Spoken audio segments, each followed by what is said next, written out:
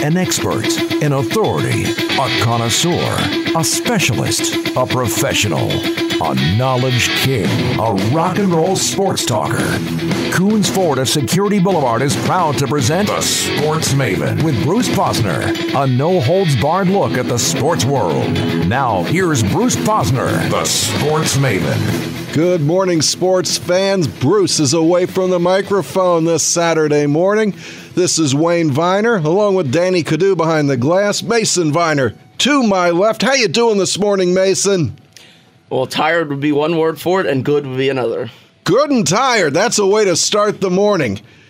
Today, we are going to talk NFL. We got the Ravens. I'm going to talk some Orioles rebuild, little Caps news, of course, some Maryland stuff. Later in the show, we have sports architect Eric Einhorn joining us from Ball Parkitecture. And Todd Carton checks in on the fall sports scene in College Park. But we are going to lead off today with the Ravens and looking at the first release of the depth chart. And there's a few things that I think really jump out at me that's going to make the preseason. It might make the Ravens an absolute preseason star. And I'm going to start at the top with the quarterback, Flacco, as has been noted, obviously the starter. RG3 listed as number 2. Lamar Jackson is number 3. And when they go into a game like they're going to do on August 2nd against the Bears, the whole NFL world is going to be waiting to see Jackson. And a lot of fans from around here, after that RG3 superstar run with the Redskins, are going to see if RG3 has anything left. Mace, you've been watching RG3 since he wore Superman socks back at Baylor because you love that type of offense, even though it doesn't translate well to the NFL. RG3 have anything in the tank, in your opinion? Maybe he can give them something, but I don't really think there's a lot there. If you get into a late season situation where they're really going downhill, then maybe he gets some snaps and a chance to prove himself again. But you got to think he had that chance with the Browns, even though they're the Browns. But he could have shown something there. And he did. He showed he could still get injured just like the best of them. But with Lamar Jackson, I mean, if they say he's going to play the second half, there's a chance a lot of people are going to turn on the TV for the second half kickoff and skip the first half. Even though I'm not sure that he's actually scheduled to play this year, I want to see what this guy has. I know it'll be a limited offense. When you talk about limited offense for somebody like a Lamar Jackson, what do you expect to see when he hits the field? Well, in this first game is probably the only that I'm going to expect the limits for, because Louisville played more of a pro style than any other team that we've seen this spread quarterback, athletic quarterback come out of. So they're going to look to get him some quick throws, get him in a rhythm, and then maybe as the game progresses going into the fourth quarter, if he's still in, they'll try and open it up just to see if he can really manage. When I watched him, the thing you watched for, like watching a younger Michael Vick or even an RG3, was really when the play broke down and he took off, he becomes electric, especially if you're going to play man defense down the field where all the defensive backs turn and run with the receivers. If you can break through the first 5, 6, 7 pass rushers, past the linebackers, this guy could go the distance. With the propensity, and I'm going to use RG3 as the model, that once he got hit by Nada, when the Redskins played the Ravens so many years ago, he got hit really hard. He was never the same. People said you can't run the quarterback like that. That hit that he took was a scramble off a pass play. It wasn't a designed run. You tell like somebody like a Lamar Jackson to not do that? Don't risk your livelihood? Well, what I've seen from Robert Griffin III and Lamar Jackson is there is a difference. RG3 runs like a track star. Big strides, exposed legs, it really exposes the knee to direct hits. Lamar Jackson runs like a football player. Quick, agile, keeps the legs really close together, keeps them close to the body to absorb the impacts. So I'm interested to see if the same injuries will affect Lamar Jackson because of the different running style. On Wednesday's show, you brought up your fascination with Orlando Brown that you said fell to the Ravens as a third-round pick when you were talking to Dennis. Yeah. And now he's has taken all the first-team reps at right tackle because he's filling in, I guess Yonda's out. That would be a heck of a pickup if he could actually play at the NFL level. That was Jordan that was talking about Orlando Brown. Okay. And he is an Oklahoma guy. There are question marks with the kind of offense that a team like Oklahoma runs. Because? Well, it's not a pro-style offense. It's a spread. It's a open space concept offense. Really just a concept offense. Not many set plays. All right. Is it the type of offense where the offensive linemen have their hand in the dirt, or are they doing the wide It's a wide stance offense. But when a guy's playing tackle, the hand in the dirt, you can live without the hand in the dirt. Okay.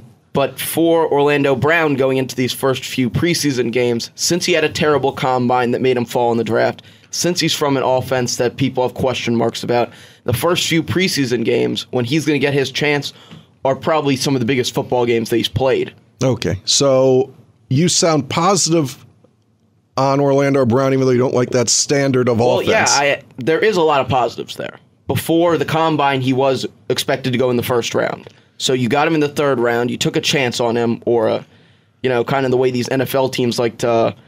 As soon as you have a bad combine, you go down 2 rounds. So right. That kind of chance. The football, the tape still told a good story. Okay, but he fell because he went out in the combine. His numbers were way lower than expected. Okay. But it's not a character issue thing. I mean, we've talked, not on the air, but we've talked offline about Darius Geis, who the Redskins ended up with and looks like it'll be their starter. And he had different types of issues. And I'm going to find this fascinating if Darius Geis, who was at LSU, ends up being better than average and having Matt Canada, who was his coach last year at LSU, now the offensive coordinator at Maryland. It'll be a lot of fun for some offline questions about how good was Darius Geis really in college and how does he compare to these Maryland guys like a Ty Johnson. But I'm getting off schedule there. So you don't find problems with Brown coming from Oklahoma, and I know that you or Jordan? I didn't say that. Oh, well, what about Baker Mayfield? Look, I don't have a problem with the Browns taking Baker Mayfield. He was, in my opinion, on the level of any other quarterback you could have taken. Because they weren't that spectacular. Well, Sam Darnold had turnover problems when they played against the Big Ten defenses, the SEC defenses. Josh Rosen, character concerns for me. I don't really know how the NFL executive... Character because you don't think he really wants to play football? There's a possibility he's not in love with football? Yeah, that is a problem for me as a Why? football He's a pro football quarterback. You spend millions of dollars, invest your whole team. What's the problem if the guy doesn't seem to actually like football? Josh Allen, who went to the Bills, is looking already somewhat bust-ish as he's taking third-string snaps and struggling right now in Bills training camp. Okay, who do you know offhand who the first 2 guys are right now for the Bills? I don't know. I'm assuming it's Nathan Peterman and someone else. Who? Allen, the first round pick, right? Is now third. Okay, moving on here. Yeah. Nathan Peterman, the man, the interception machine that Pitt product. So there. Maybe getting rid of Tyrod wasn't the best idea. Maybe not the best idea. At tight end, Nick Boyle for the Ravens jumps to the top of the list. He's supposedly been looking great in training camp. I don't know, ever since Dennis Pitta for the Ravens, tight end's been whoever they can find and plug in there. Right, and who doesn't get injured and can live through a season. Your receivers, Crabtree, pretty big NFL name, John Brown, and Willie Snead. The Willie Snead move, I thought was the best one that they made because I thought he was really something. Now, that was with Drew Brees in New Orleans. And then his value dropped, so they did get him on a favorable contract because of, was it a PED suspension that he took last year? And with John Brown and Michael Crabtree, you kind of were able to rebuild your receivers through free agency, giving Flacco some deep threats and some other guys that can just make plays like Crabtree. Mm-hmm. On the defensive backfield side, Brashad Breeland, which was a Clemson product, played for the Redskins for a couple of years. He's coming in today, Danny? Yeah, apparently he's coming in for a meeting at camp, and the Ravens have precious little cap space, but there are very intriguing people still out there on the market that might be falling into camp over the next couple of weeks. It's going to be very interesting to see how that plays out. Did the Redskins think about paying Breeland? No.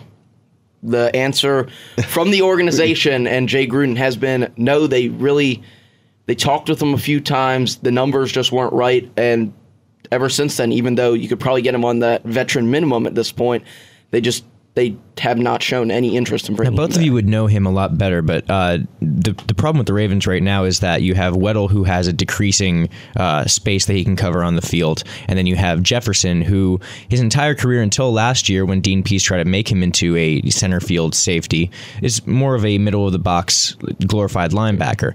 So how do you feel like Breland would complement those two as an extra option on safety? And you were talking about Tony Jefferson? Yeah. Well, he had a couple picks yesterday. I don't know exactly how he got them. But well, it is camp. It is camp. So, I mean, it's not... I like the idea of having a run-stopping safety until the offense figures that out and then matches them up on your tailback or something and lights them up. Absolutely. And that NFL guys are too smart. But the idea of having that hybrid linebacker, which the Redskins had one in Sua Cravens, Maryland has one in... Antoine Brooks. And the best one in the league right now is playing for the Cardinals, where Tony Jefferson came from, which would be Dante Buchanan. Exactly, and the Ravens also have a guy that named Anthony Levine, who's been mostly toiling away in special teams, who people have been dying to give an opportunity to be a... I mean, they want to line him up at the linebacker position, but he's historically been a safety. They feel like that sort of athleticism covering the pass on the linebackers is going to be worth it. Well, back to Breland as a safety... He played corner his whole life, and he managed to get burned. He's a guy that had a propensity to give up the big play, which is why I guess the Redskins wanted to pass on that. Safety's a different play. Go ahead, Mason. Talking about him giving up the big plays, you could look back at the past 3 years when he's been a 2 for the Redskins, always a second cornerback. Look at every big pass catch picture that they have. Des Bryant making that catch in the corner of the end zone that really put the Redskins out one year. Odell Beckham in the Redskins-Giants game that knocked the Redskins out of the playoffs. They're all against Breland. So he's posterized several times. Yes, posterized. So as a safety, it's different responsibilities. I don't, but we didn't have... Okay, you go to a zone and the safety's playing the back line, and you got a guy who's known for being posterized, burned, whatever you want to call it. Do you want that guy playing safety for you? He had a lot of hubris up at the line of scrimmage. He was going to play with you. He was going to take that chance. As a safety, you're not supposed to be taking big chances. You are the last line of defense. I think it's a different mindset to play safety. There's a lot of guys that were okay corners that extended their careers by playing safety. In the end, they're football players. Well, that would really compel me if they do stick him back there. Because you're talking about a guy who loved playing on the line of scrimmage, loved getting up in people's face. Now that's not his job anymore. So... how would that work? I know you just said they're football players at the end of the day, but Breland's whole persona was, I'm going to get up in your face and me and Josh Norman are going to play straight-up man coverage on you. How is that going to change? Well, my impression is the guy needs a job, and you need NFL experienced players, and I don't think that his goal in life was to become an NFL safety. He wanted to be a top cover corner, and it hasn't exactly worked out. And the fact that he's coming into the Ravens now, where he went to Kansas City, he's tried to get a job before. He didn't just leave the Redskins and come to the Ravens. So I think he's going to have to come up that the reality in his mind is maybe I'm not going to end up being the cover corner that I had hoped to be, and we're going to have to get on with the program here. Is that a risk to take somebody who might not want that job?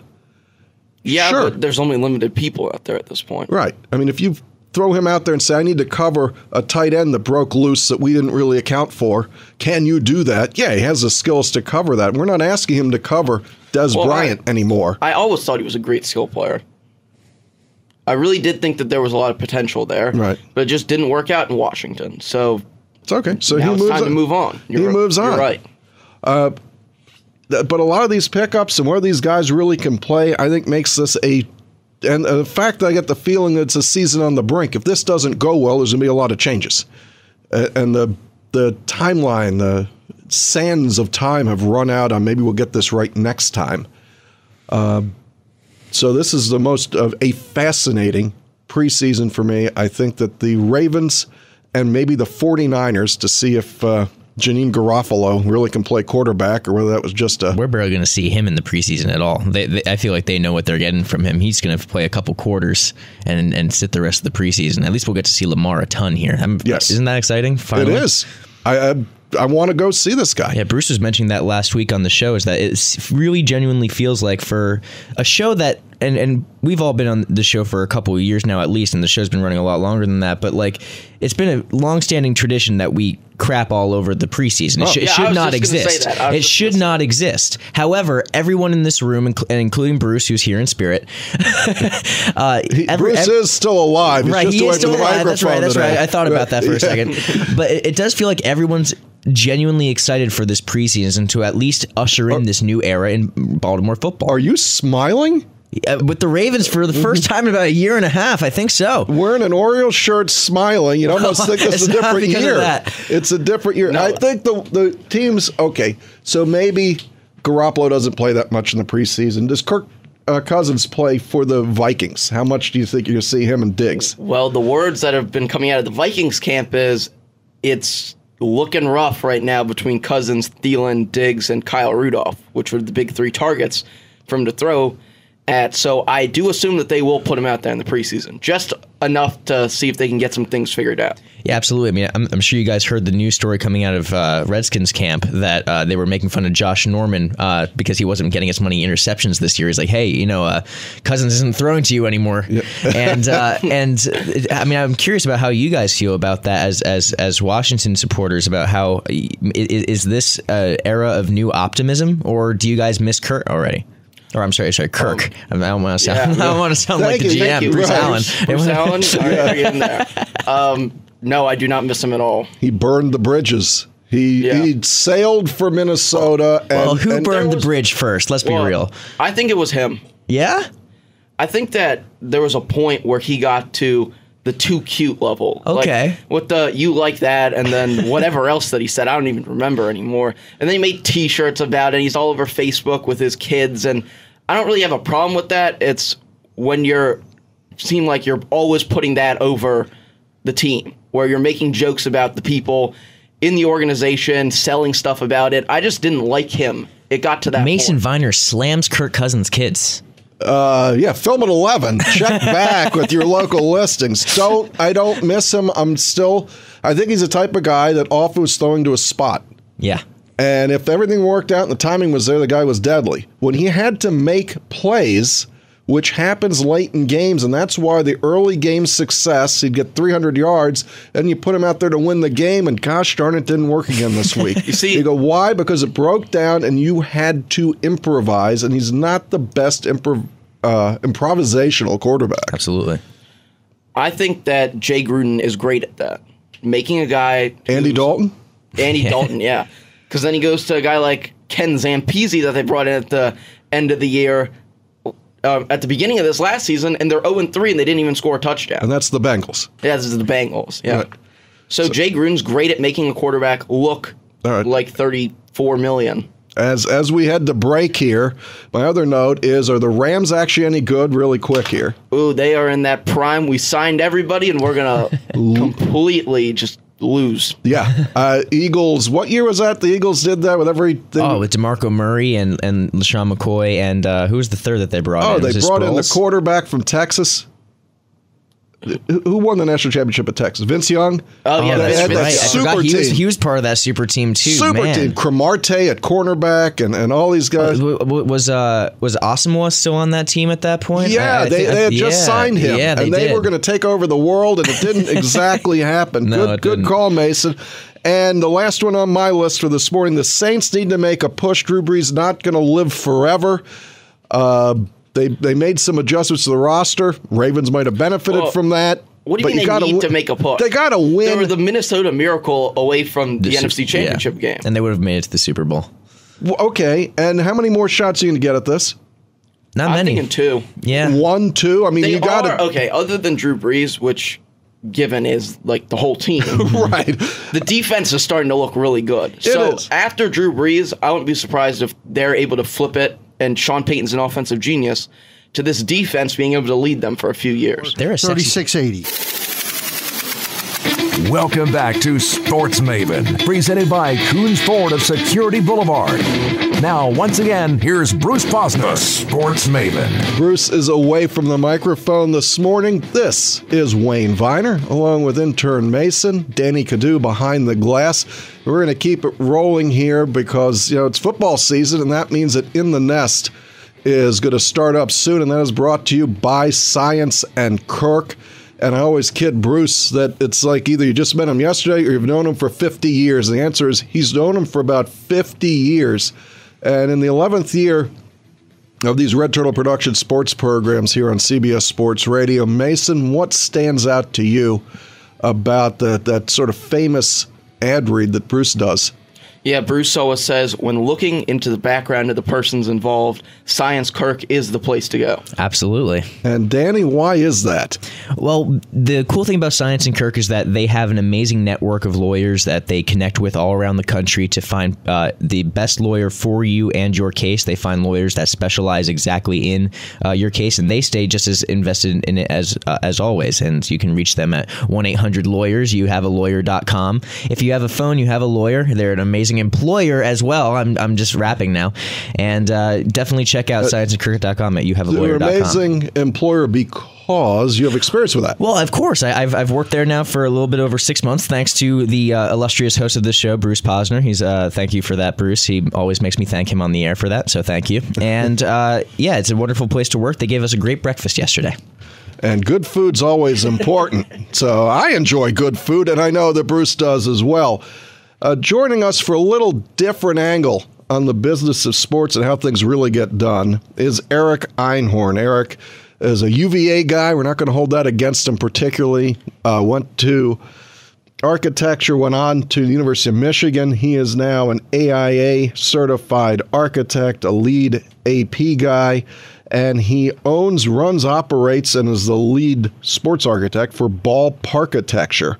And in 19 years, he's done 65 sports facilities, worked on 45 campuses. And what's important to me about this is he's worked on the facilities at Ohio State, Minnesota, Florida, Georgia, and the drawing that a lot of people have seen of what Bird Stadium could become if they ever finish that second deck. Eric has a lot to do with that. Welcome in this morning. Eric, how are you doing? I'm doing great, Wayne. How are you? I'm good. I'm happy. It's almost football season. The Orioles won last night. Just things are rolling. We got Mason here. We've got Danny here. Morning, gentlemen. Tell me about football facilities that you were involved with at Ohio State. How long ago was that, and how does that relate to, with all of these, how does that relate to the personality when they build a structure? Personality of the coach, of the team, of the administration, or is it just all about football? Well, at Ohio State, worked on the Woody Hayes Athletic Center, or the WAC as they call it up there off the Olentangy. It was about 10 years ago, probably actually 12 years ago. That was back in the time they were coming off the national championship with Claret. Tressel was the coach. Andy Geiger was the AD. Centers, especially where the kind of the operations center, they really reflect the coach's philosophy. And there tends to be two types of coaches I see that I deal with. There's the CEO guy, the guy that wants to be at the end of the hall. He's the last one the athletes see when they're coming through, whether it's day-to-day or through recruiting. Or there's the guy that just wants to be at the center. He wants to see you when you first come in, when you're leaving. All his staff coming in and out have to flow through him.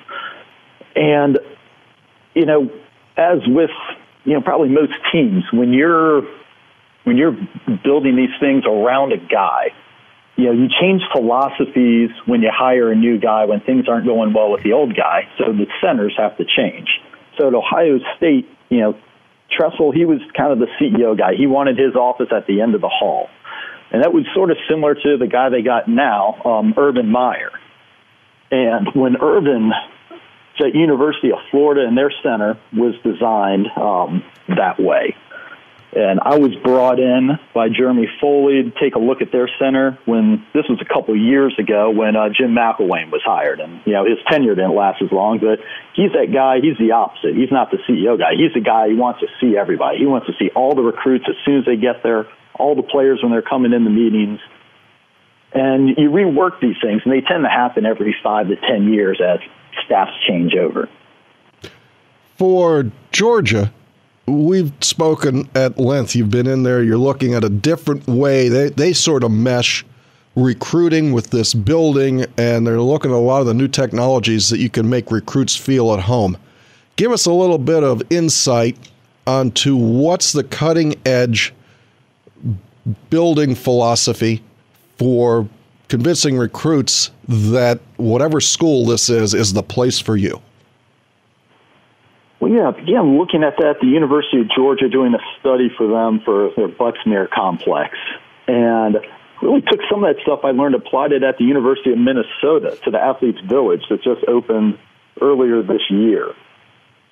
And using technology to transform the spaces, to really tailor them to whatever recruit and whatever sport's coming in. So you enter their lobby, there's these large angled walls with projectors on the ceiling that transform the space. They tailor it. It's just having your tech guy, press his keys, turn on the program to make it all about Minnesota hockey or Minnesota women's basketball or Minnesota football. When you've got a particular targeted recruit coming into the facility that day.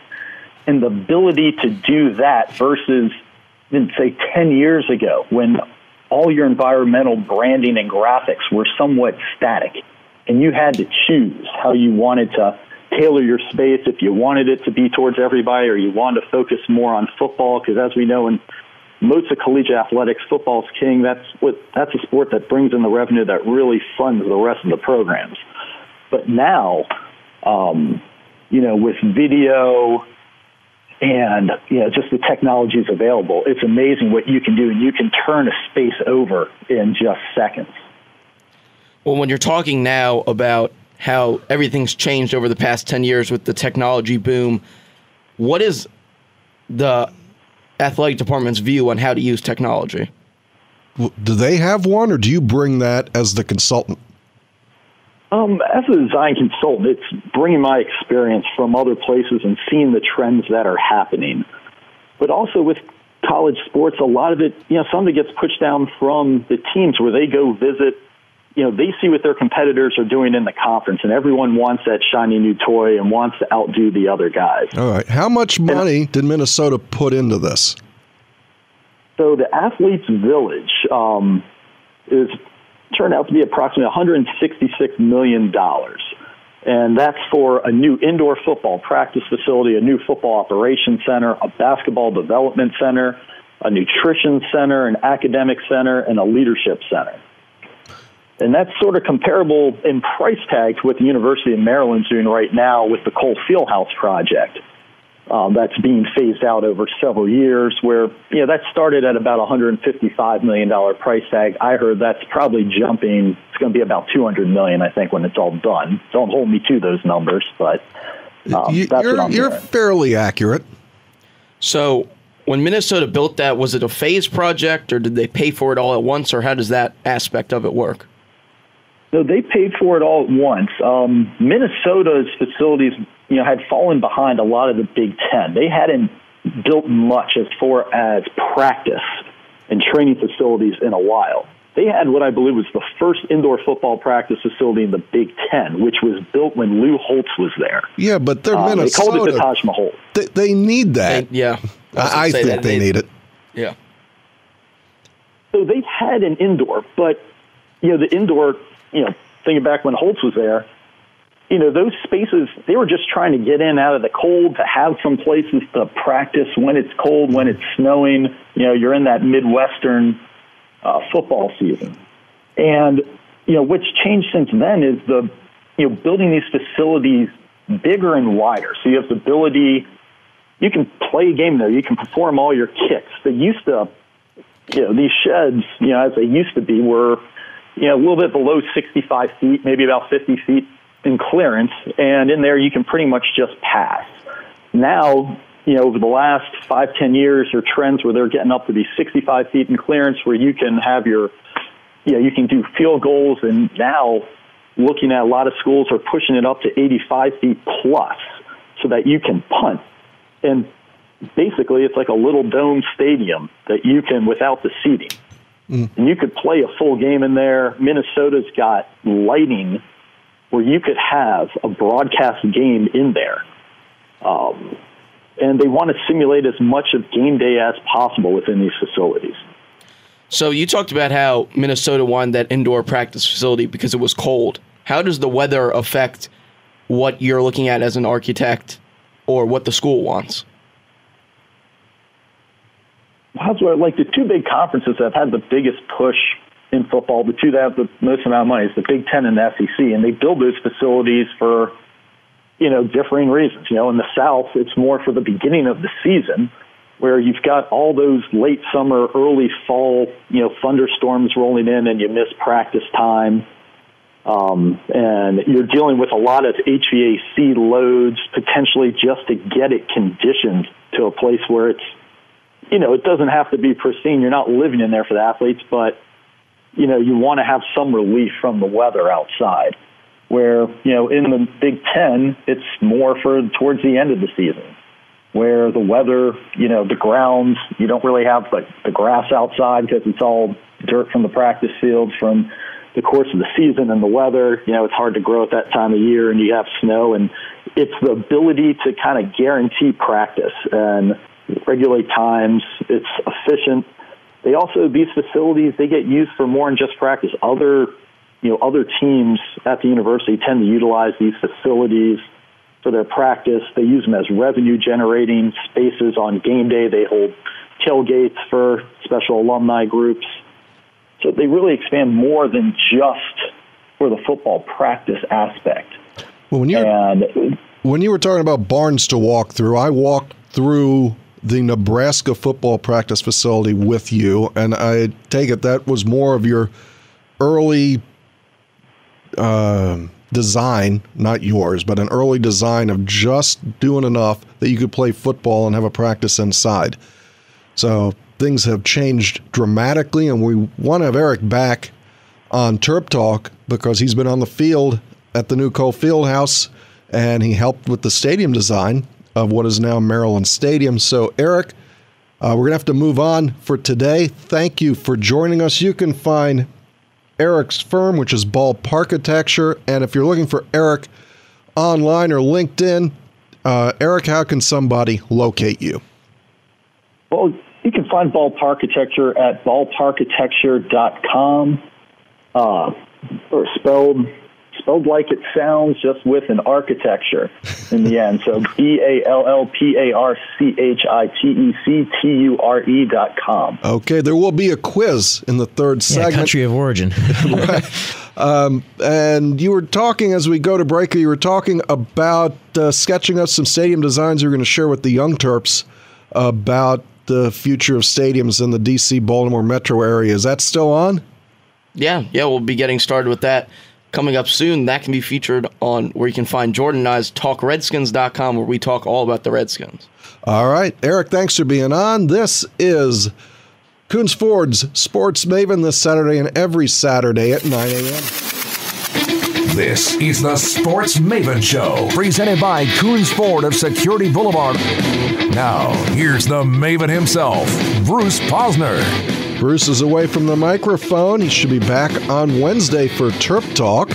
This is Wayne Viner, Mason, and Danny here along for the ride this Saturday morning. I want to talk a little bit about Orioles rebuild before we bring Todd Carton in. I'm sorry, but before we talk about that, let's just give a brief mention to Coons Ford, who is the title sponsor of this show. Bruce has been buying cars from Coons for. He says he's bought almost 100 cars. I know it's over 40. Yeah, so I mean, the way that he talks about it, it seems like the fish story gets bigger every week. But obviously, him and Mr. Kowatsis have an amazing rapport, and apparently, Coons Ford has, speaking of free food, an amazing lunch platter. Oh, absolutely. We've had that. Yeah. We've been there. I mean, people want to go just for lunch. I mean, they do some. They have some eye candy out there with some cars to look at, but really, you're there for the lunch. So check out Coons Ford, coonsford.com, and they thank you for sponsoring the show. And when you go out there, ask for Dennis. They have a new Ford Mustang Bullet, which is a hard car to get a hold of. If you're into Mustangs, you got to go out and see the Bullet that's out in front of the dealership. And you know that Dennis is going to have them too. They're going to have them, yeah, because they get the top cars, top allotment, because they are one of the largest volume Ford dealers on this planet. In the universe. Let's go there. Absolutely. So at least go out for lunch. Dennis brings the food, man. Did you like having lunch there? Coons Ford of Security Boulevard. Yeah, it was a great experience that we had there. Checked out the Mustang. Great car. All right, Orioles. Dan Duquette was on during the rain the other night. Yeah, he was for a while. That was impressive, yeah. It was. And for the 20 or so minutes he was on, about 16 of it was new. By the time he got to the end, he did a little bit of rehashing. That's what he does. But that was refreshing. I actually feel like I heard a little bit of the truth that they had to summarize his 20 minutes. They had come to the end of the road with this. They're going to rebuild. He hopes to be here to do the rebuild. He's not even sure he's going to be here. He's at the end of the contract.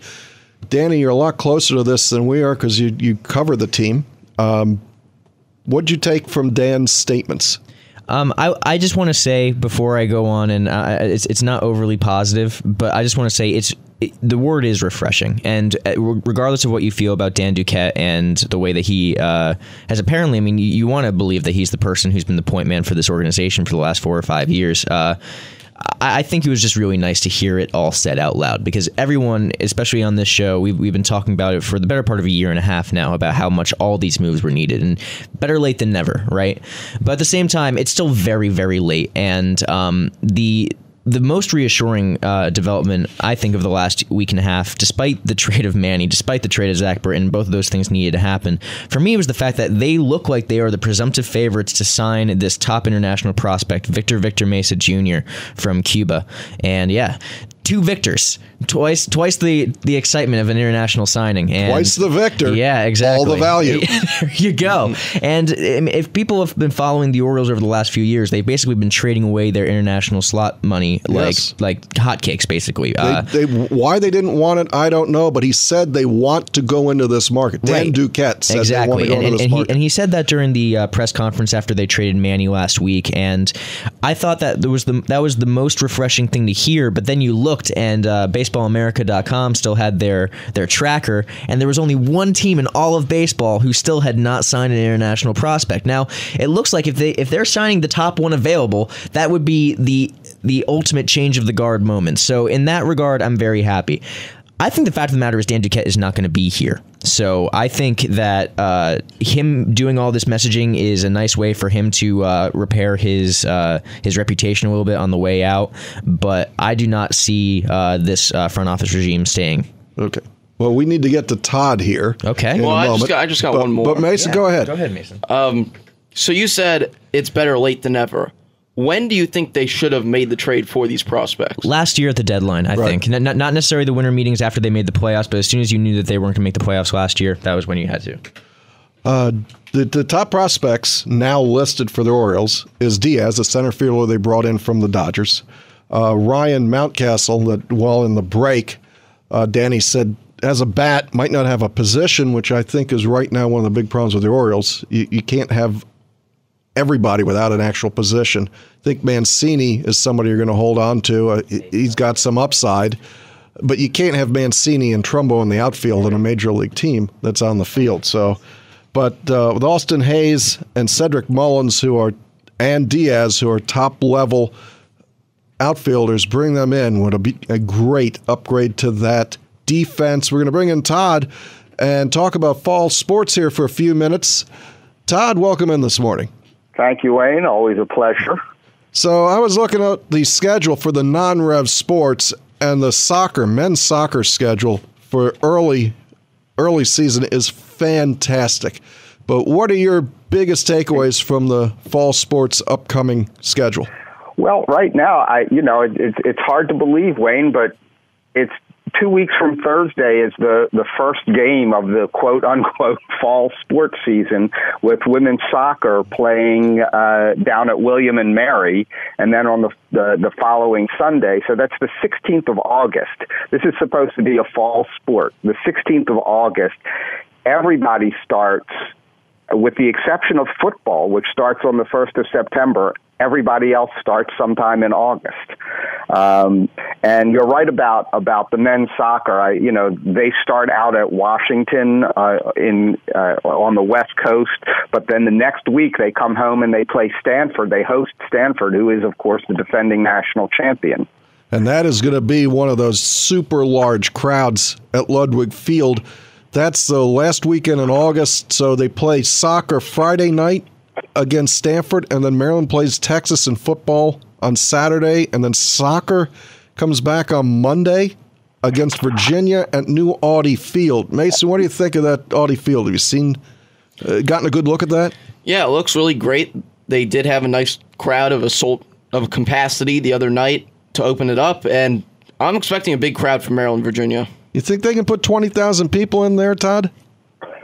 For Maryland, Virginia, I'd be shocked if they do that. Yeah, honestly, I think if they can get 6,000 or 8,000 down there, I think it'll be a nice achievement for Maryland at that point. I don't know how many people will come up from Virginia, but Ludwig will get 8,000, but that's with the crew out there, and frankly, those guys start tailgating middle of the afternoon, usually on Friday, and doing some things that college students like to do and probably shouldn't be doing. Well, that's good. What do you see for field hockey? Well, field hockey is really interesting to me because it's sort of the flip side of soccer in terms of what happened last season. Soccer, the men's soccer team, Sasha's team, had a great start to the season. They were undefeated for a long time, and then they just collapsed at the end of the season. They lost six of the last. They lost 5 straight to end the season, and then lost in the shootout in the first round of the NCAA. They only scored, I think, 2 goals over the last 6 games, something like that. Field hockey went exactly the opposite way. They started out 1-2, and then won 10 of their last 12 and ran all the way to the national championship. And they'll be exciting too, getting started early. They have an exhibition on the 16th of August. Their first game is the 26th. The 24th. They're out on the West Coast also to start. And then on the 31st of August, the same weekend that we're talking about soccer and football, they're hosting the ACC Cup, the Big Ten ACC Challenge, effectively, in field hockey, and they'll play Boston College and Duke. So, Todd, this week we heard something out of the Save UMD golf course campaign that the university had a meeting and they're planning to demolish a golf course for a new track and field complex. Yeah, well, we'll see. They've talked about the golf course in the past. This is not the first time they've thrown out the idea of demolishing the golf course. Track and field complex makes sense only if they're going to build Sasho his soccer stadium, to me. And if they're going to expand that field at Ludwig and improve there. Do you think lacrosse would end up moving into the new Ludwig field? That's a really good question because they want to play those games on different surfaces. Lacrosse, I think, prefers to play on an artificial surface of some kind, which you have in Maryland, the Bird Stadium, and soccer obviously only wants to play on natural turf. So that's something to be seen. I think it's probably a decent idea to move the lacrosse team into that facility, but then again, I think the lacrosse team is going to move into the Gossett area. Absolutely. when football. That's what I've seen on the drawings. Todd, we're running out of time here. Thank you for being on this morning. We will pick this back up on Terp Talk on Wednesday night. Thanks for listening to Coons Ford Sports Maven. Bruce will be back for Terp Talk on Wednesday. This is Wayne Viener. This is Mason Viener. And that is Danny Kiddo, sure. And we will see you next Saturday here on the Sports Maven.